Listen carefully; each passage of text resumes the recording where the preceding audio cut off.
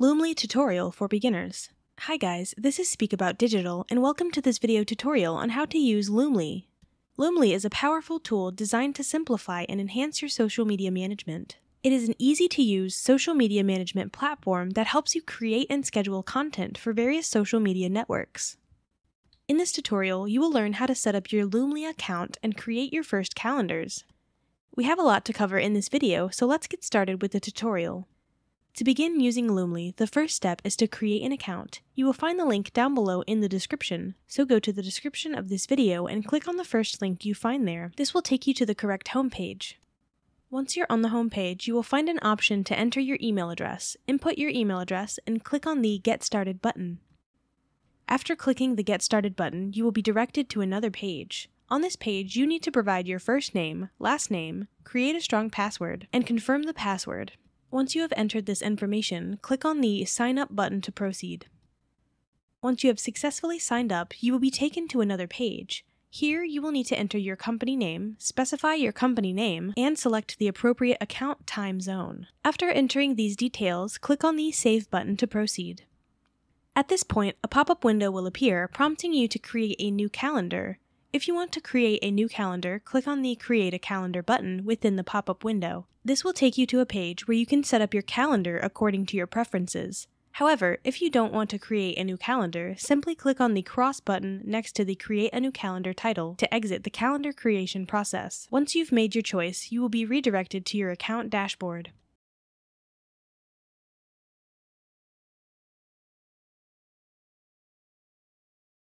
When you access the dashboard in Loomly, you will immediately notice that it provides you with a comprehensive overview of your account. The dashboard is organized into various cards, each representing a specific task or area of activity within the platform. One of the cards you will see is the Calendar card. This card allows you to create new calendars to organize your content. Once you have created calendars, they will be displayed within this card, providing you with easy access to manage and navigate through them. The Post Overview card is another important component of the dashboard. It offers you a summary of your posts, categorizing them into different stages such as drafts, pending approval, requires edits, approved, scheduled, published, passed, and failed. This card gives you a quick glance at the status of your posts and helps you track their progress through the publishing process. The On the Radar card is designed to provide you with an overview of the posts you have added for a specific date. It allows you to keep track of upcoming content and ensure that you have a clear picture of what is scheduled for publishing on any given day. Additionally, the dashboard features cards like Post Ideas, Quick Links, and Hot on the Loomly blog. These cards offer you convenient access to valuable resources and information that can assist you in generating ideas for your posts, accessing useful links, and staying updated with the latest trends and tips from the Loomly blog. Now, let's see how to create a calendar in Loomly. Creating a calendar in Loomly is a straightforward process that allows you to organize all your social media content effectively. With a calendar, you can consolidate social media accounts from various platforms such as Facebook, Twitter, Instagram, Pinterest, Google Business Profile, Snapchat, and TikTok into one centralized location. To begin creating a calendar in Loomly, navigate to the Calendars tab within the platform. Once you're on the Calendars page, you will find a Add New Calendar button. Click on this button to initiate the calendar creation process. Upon clicking, you will be redirected to another page where you can provide the necessary details to set up your calendar. On this page, you have the option to add a logo image to your calendar. By clicking on Add Logo Image, you can upload a logo from your computer to customize your calendar. Next, enter the name of your calendar in the designated Calendar Name field. Additionally, choose the appropriate calendar time zone and select the industry or brand category that corresponds to the content you will be managing within this calendar. Once you have entered this information, click on the Create Calendar and Continue button to proceed to the next step. In the subsequent step, you will need to connect your social media accounts to the calendar. On this page, you will find different social media platforms listed, such as Facebook, Twitter, Instagram, Pinterest, and more. You can select the platforms relevant to your social media presence and click on the respective Connect buttons to establish the connection between Loomly and your accounts. For instance, if you want to connect your Twitter account, you would click on the Connect button associated with Twitter. Upon clicking the Connect button, you will be directed to another page where you need to authorize Loomly to access your social media account. To do this, enter the username and password of your Twitter account. Once you have entered this information, click on the Authorize App button. By doing so, your Twitter account will be successfully connected to your Loomly calendar, enabling seamless integration and management. If you prefer not to connect your social media platforms at that moment, you have the option to skip this setup and proceed with the calendar creation process. You can simply click on the Next button to continue setting up your calendar and connect your social platforms at a later time.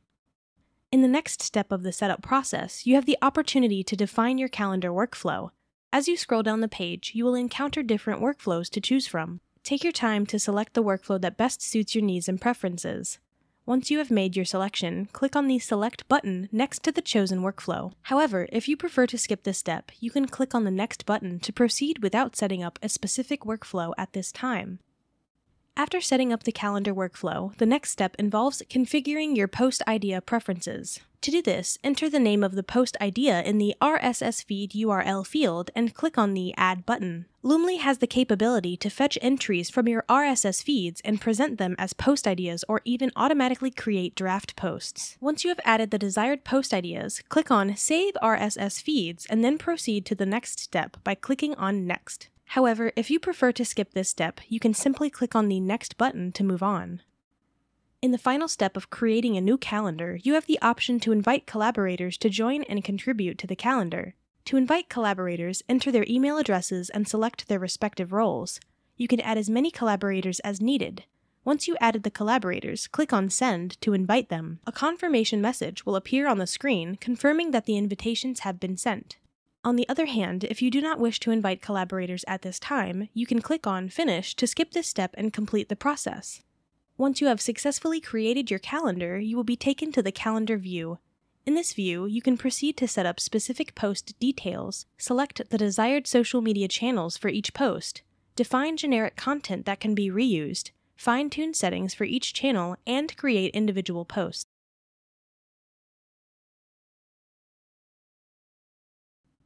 And there you have it, a beginner's guide to using Loomly. You can sign up using the first link in the description. I appreciate that, thank you. I hope you found it useful and learned something new. So again, if you found this video helpful, please give me a thumbs up, and if you have any questions at all, please comment below. I try to answer all the comments the best I can. Thanks for watching and take care.